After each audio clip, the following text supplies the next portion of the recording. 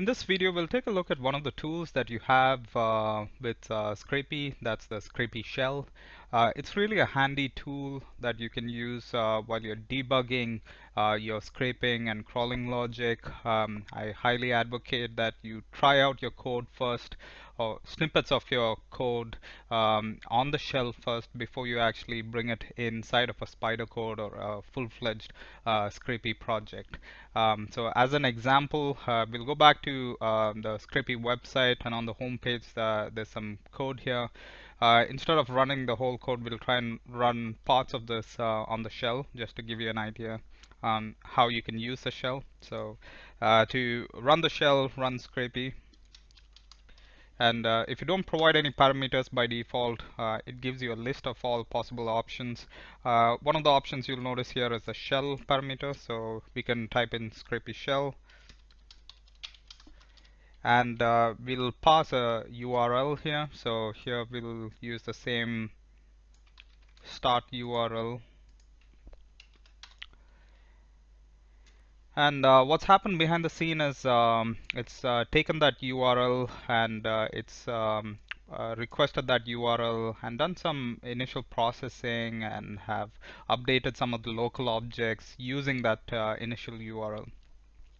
Now, a handy feature within the shell is to actually view the page the way Scrapy sees the URL or the page content. Again, keep in mind the code that you request has a huge dependency on things like, say, for example, the user agent that you're using, or the website itself, and various other parameters. So it's always a good idea to see what the HTML that Scrapy sees. So here you can run this command, as you can see here, view response. So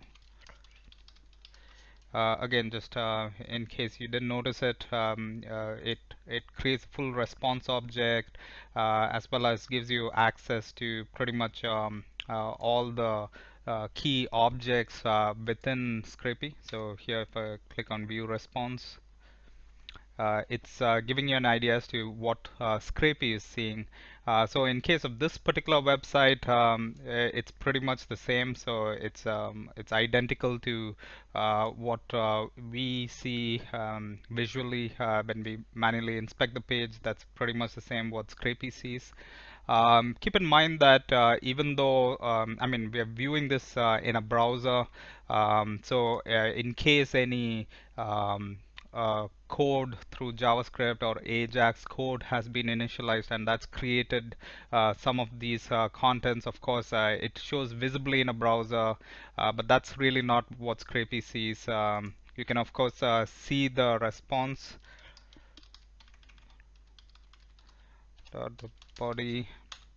This is the actual raw HTML. Of course, nobody's going to be looking at this code, but you can, of course, check for strings here, like if it contains certain keywords, for example. So that's quite handy to have.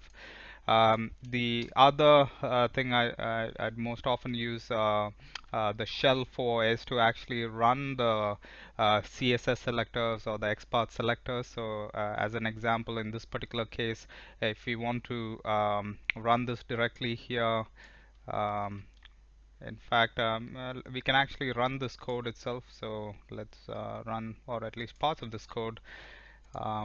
Since we have the response object already, we can paste that. Press Control V and tab and print URL, for example. Here you can actually see the result of the response CSS selector. So as you can see, it's really easy to debug over here, as opposed to seeing the error in the actual Spider and then running it again. So that's really handy to have. Again, as another example, so this piece of code here, paste, Control V and tab, and then finally if you want to print that. Okay, so sorry, before I actually run this, we need to request for the second page. Oops, oh, sorry, I've closed that by mistake. So in case if I have to run this again, So now I wanted to open a second URL here. So here, say for example, if I wanted to list this particular page here and say use that as the page URL, so I could use the fetch command. Since we started off with a different URL earlier, if I want to change the URL, debug crawled, okay. So now that's crawled, we can go back here and then run this command. Oops, 4 is that, and print post title.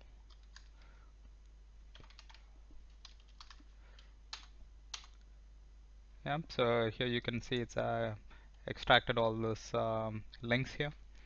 Apart from that, keep in mind that this is like a standard Python shell. So say for example, the page that you requested for brought back some JSON object, for example. So we can actually work with the shell just like any I mean just like a standard Python shell. So you can load your custom libraries or standard libraries and pretty much write your Python code here. And once you've written your code here and it's working satisfactory, that's when you will want to go ahead and create that code or move that code into your standard Python project. So again, it's a really handy tool. I highly encourage you to start writing your code, particularly your CSS selectors and content extraction in the shell. And once you find it's working well, then you can move it into your project. This will help you save a lot of time while working with Scrapy.